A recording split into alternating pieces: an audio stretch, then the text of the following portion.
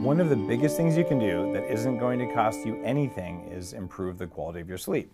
It's funny because when you get a good night's sleep regularly at the right time, your risk of cancer drops dramatically.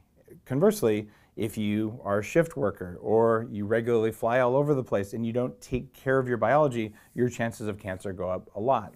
One night of bad quality sleep can change your ability to regulate your blood sugar by up to 40%. Now, that's the path to diabetes. And what about Alzheimer's disease? People who don't get enough sleep and don't regulate their blood sugar also have problems with Alzheimer's disease.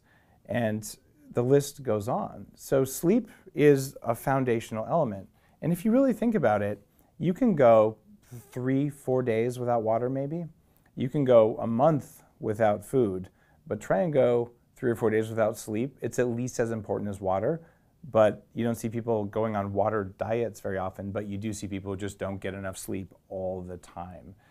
This is one of the primary anti-aging things. But the problem with sleep is that actually a lot of people don't have time for sleep.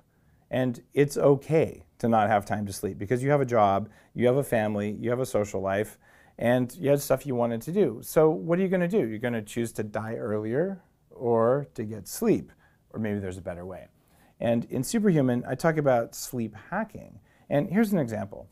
I landed in New York last night, and I flew from the West Coast, from Seattle. Now, that's a recipe for terrible sleep, for jet lag, but I changed the amount and the color of light that I allowed into my eyes on the airplane using a kind of patented glasses that I created called TrueDark. And in fact, if I look at my phone here, I track my sleep with a ring that gives me very detailed analysis, and I'll tell you my real numbers from last night. I didn't get as much sleep as I would have liked, but what I did get was 5 hours and 23 minutes of sleep. I didn't get to my hotel until 1 in the morning, and I was traveling with one of my kids, but I got 2 hours and 11 minutes of deep sleep. That's more deep sleep than a 20-year-old gets in 8 hours, and I got 58 minutes of dreaming sleep. So I got better sleep than most Americans get on most nights, even though I flew in the wrong direction 3 hours, was sleeping in a foreign environment. How the heck do you do that? Well, the biggest thing is turn the lights down at night. Just dimming your lights, turning off the bright white stuff in your kitchen and your bathroom after the sun goes down, it doesn't change the length you'll sleep necessarily, but it changes the quality of your sleep. And since I couldn't do that on the airplane or in the hotel room, I wore glasses that took out the bright colors, the blue light. And you go back to the 50s. We had incandescent bulbs, and not that many of them, they weren't that bright. Now that we have these fluorescent lights and LED lights, we can have incredibly bright light right before bed. In fact, most of us do. And that sends a signal to the ancient parts of our body, the subcellular things that control our aging, control how our body responds to the environment. They're called mitochondria. And inside your eyes, about 5% of your cells are melanopsin sensors. And these collect light, and that light you never see that light. It doesn't go into your visual cortex. It bypasses that, and it's just the timing signal. And if you're a computer scientist, computer hacker guy like I am, you understand that computing relies on a clock. So for this server over here and this server over here to do something, they both need to know what time it is down to the microsecond. For all of the quadrillions of cells in your body to do what they're supposed to do, they all need to know what time it is. And that's why every organ has a clock, that's why each cell has a clock, and that's why the master clock is stored in something called the SCN inside the brain. And light controls the SCN more than anything else. So does food intake to a certain point. So here's the deal. Don't eat after the sun goes down. Turn the lights down as much as you can after the sun goes down, and black out your room. You could say, really, I have to black out my room? I have blackout curtains. Check this out. A study from Japan, 68% increase in depression when people slept with the amount of light that comes around blackout curtains in a normal city. It doesn't take very much light at night in order to screw up the quality of your sleep and then the quality of your thinking.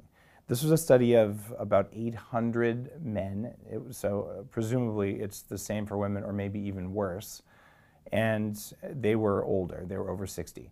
So maybe if you're 25, you can sleep in bright light. I just don't recommend it because all the data we have say your risk of dying of everything goes up if you sleep in a brightly lit, noisy room.